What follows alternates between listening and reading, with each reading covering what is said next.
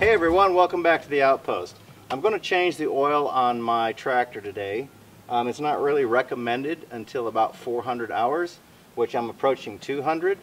But just like my personal vehicle, like they say at 5,000 miles you can change your oil now with the oil that we have today, but I still believe in changing mine every 3,500 because it just saves wear and tear on the engine. So my tractor, I feel the same way about it. Like I said, it's approaching 200. I'm going to go ahead and change the oil. Then when it gets 400, I will change it again.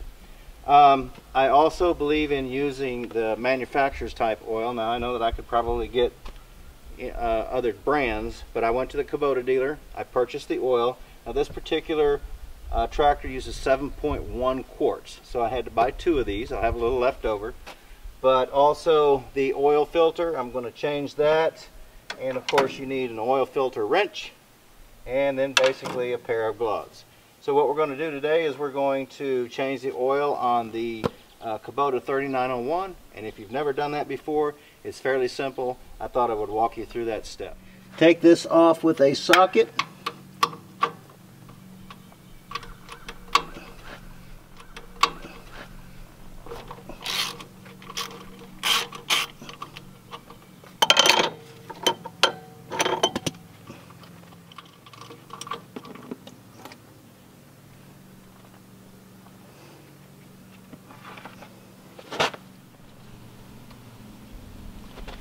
Okay, I went ahead and put the plug in on the other side, and now I'm across over here. We're going to take this plug out and we're going to drain it.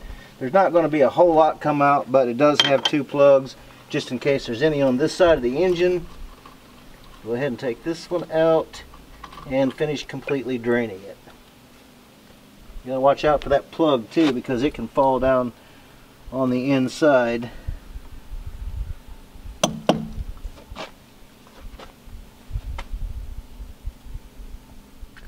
Okay, what I wanted to show you was this oil is not that dirty. If you'll take a look here, you can see that that oil is still kind of clear on my finger.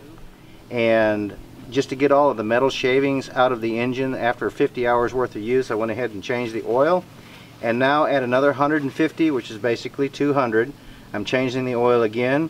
What I was going to say is not only does that help the life of the engine on the tractor, but also any used motor oil that you have, if you will save that, it's good for oiling the joints and different things on the tractor. If you've got farm equipment, oiling things up to where they always work free and they're not, you know, they don't get rusted up. And there's a multitude of uses for this used motor oil, and it's good to use on any kind of old equipment that you've got or anything to keep it all lubed up. So I always save this.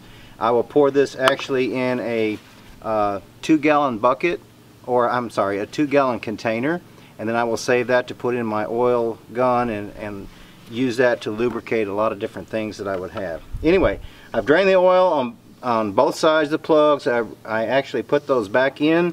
So what I'm going to do now is I'm going to set this aside, and I am going to take the oil filter off. Okay, what I did was I put both plugs back in on the other side as well as this one, and now we're going to take this oil filter off. And I like this one the best because it's got these teeth that grab, but whatever oil filter wrench that you've got, you're going to need that. Anyway, I had already pre-loosened this, and what I'm going to do is go ahead and take this off. I've got the bucket back down underneath just in case I've got any overspill. Okay. With any new oil filter, I'm sure that you all know this, when you actually take it out, you need to pre-grease the seal on it before you put it back on. So just wipe the ring of the other one, and then we will pre-grease this seal right here, just so that it lubes it up and makes it a little bit soft. And because we want to get a good seal when we put it back on there. Actually, I got some dripping here too.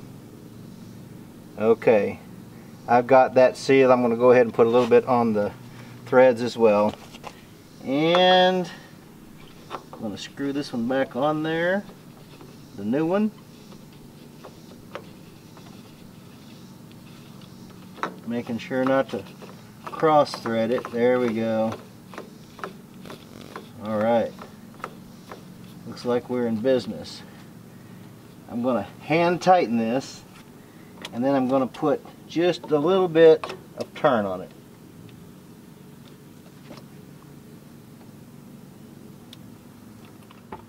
And then what we want to do is we want to start filling it up with new oil, which this is the oil plug.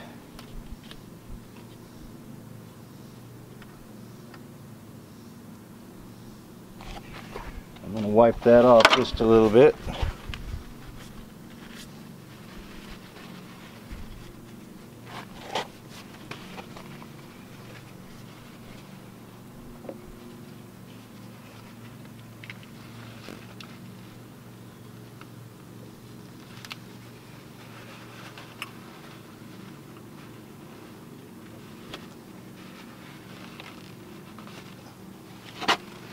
Okay. One thing that I do know is you cannot pour this oil too fast because it will overflow. Because if you look down in there, you can see the gears that are so close. It will overflow real easy and real quick. So go ahead and break the seal here.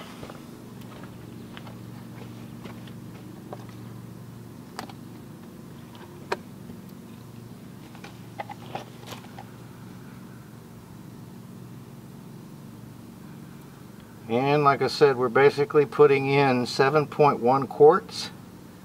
Okay, what I did was I went ahead and I got the first one in there and I poured the second one. If you notice on the back, these little marks right here, these are quarts.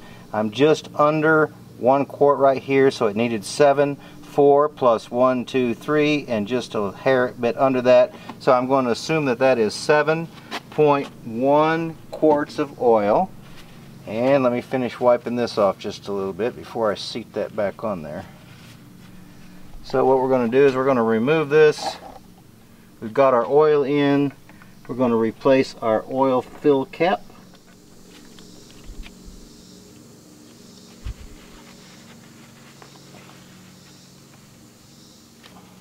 Okay, we've got the oil replaced in the tractor now.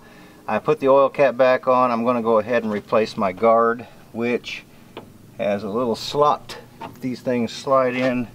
Get those slots lined up first, and then we can go back to where the screw goes in to hold it.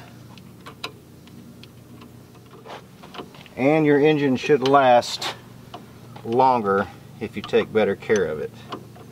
So that's what I try to do. Hey guys, we really hope that you enjoyed that video. Anyway, if you like this kind of content and you haven't subscribed, please do so. Hit the little notification bell down there because it will notify you whenever we put up a new video. You can also find us on Facebook and Instagram. We're under the same name, Smoky Mountain Outpost. Yeah, stay tuned because we got a lot of things going. You never know what we're going to come up with. So anyway, we just wanted to say, everyone, have a great afternoon. Be safe, take care of yourselves, and we look forward to seeing you at the Outpost in the future.